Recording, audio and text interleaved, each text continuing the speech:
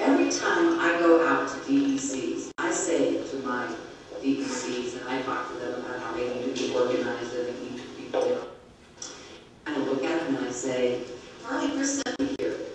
He asked me to come talk to you as the DECs. Asked if you could get a work plan. You know why? Because he is a Democrat and he needs help in the legislature because he's not getting done what he needs to get done with the Republicans there. So I think there's a good reason for us to get engaged. And now let's talk about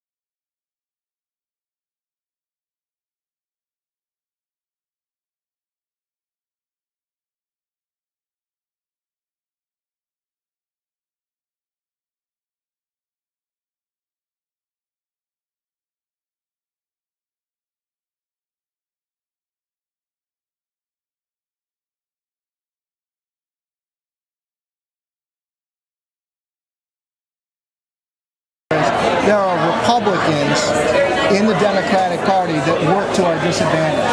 Do you understand that? Yeah, okay, and I include her amongst them. I mean, why didn't somebody ask her about that?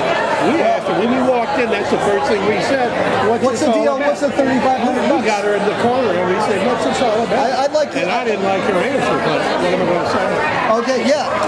That's what. The only thing that I got was she's making up some bullshit about the Port of Miami. Dade County. No. Who writes the check? Now Cardenas.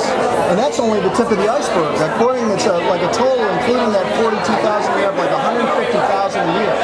She's telling this other old lady over here that I talked to, a nice old lady, that asked her the same thing. Well, I got this lobbying firm making $200,000 a year, whatever. It's like claims that it's her own firm, the firm that she's not her, it's the firm. Okay, well, where's your focus?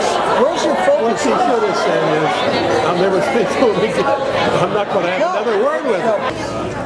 We have a plan to take back State House by 2010. John, how are you? Very good, Karen. Thanks. Just drove all the way down here to just hear your side of the story on this Miami Herald. I'm not worried about it, John. Well, there's a lot of people that are very concerned about it. Okay. So, what do you want me to say? Well, I mean, if you work for Pepsi, can you honestly do some consulting on the side for Well, I don't work for him. He signs your check, right? He does, no. His check comes from the Miami-Dade County Commission who said, we need some Democrats. The paper said that you're working on a number of lobbying deals together. No. He said that I have the Miami-Dade contracts that he has. They said to him, since the Congress has changed to be Democrats, that they want to have some Democrats representing them in Washington, D.C. My former staff person, Eric Gould, who worked as my counsel for the Ways and Means, who worked for the Clinton White House, is who I have my partnership with. They did a contract with me to help Miami-Dade be able to talk about port security. That's it. The ordinary person, and I've been that ordinary person, that started out in your campaign in 2002, actually, okay, prior to that, Al Gore. Walking the pavement, whether it's those people walking the pavement, getting people out to vote, or writing a check in any amount. Sometimes it's a lot more painful for people to write a check for $25 than it is for somebody. I agree. $2,500. I agree. And so the public is not really able to digest that well, and quite frankly, neither am I. And neither are a lot of people. The concern is, you know, if there's only one party in Florida that money party, and you represent the Democratic side, and Al Cardenas is representing the Republican side, where do the ordinary people fit in? I mean, you only have so much time. John, excuse me. Let me ask you this question. Sure. Do you think port and airport security is important? Yes, and I absolutely believe it's important. Okay. But here's what I would suggest: that if this were truly an important issue to be working on, and working on it with the Republicans, would you have to take a check for it? You know, John, it is a. Would you not have made a public announcement that's saying, I'm going to be working with the Republicans on, in an effort to... John, to be honest with you, I never thought it was, I got to tell you, I never thought about it. Maybe I should have. But the fact of the matter is I didn't. I don't know how this story began. The fact of the matter is I've been lobbying before I took this job. I made it very clear that I was going to be doing that. Well, the fact of the matter is that when we're talking about receiving a check that somehow is passing through a conduit that includes Al Cardenas, the architect of Republican domination. Now has fallen out of,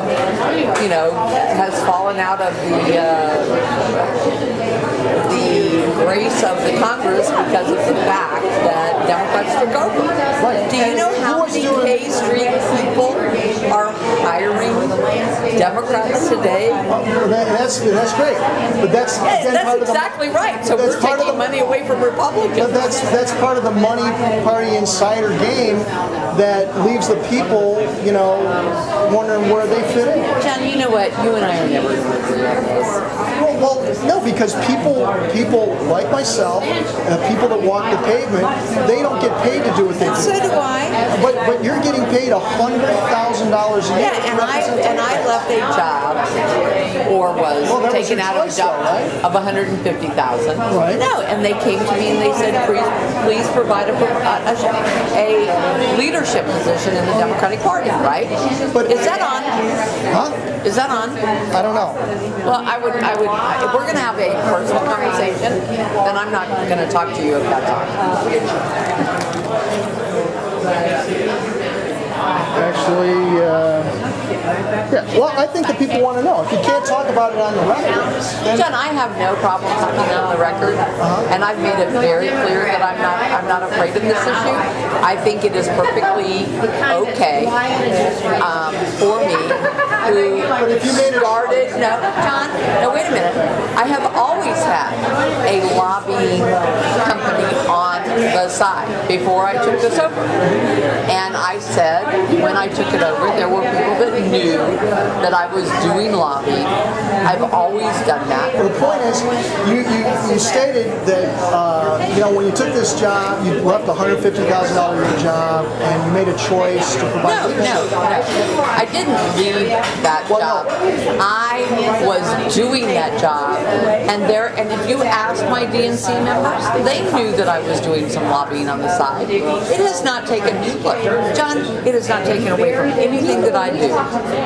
Okay, if I get criticized when I criticize Bill Young.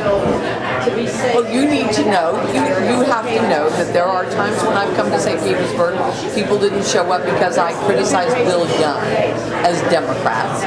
And, I'm doing the same job I did whether I'm doing this or not. Well, I think there's people, when we talk about, for example, the 2006 election, people are concerned about,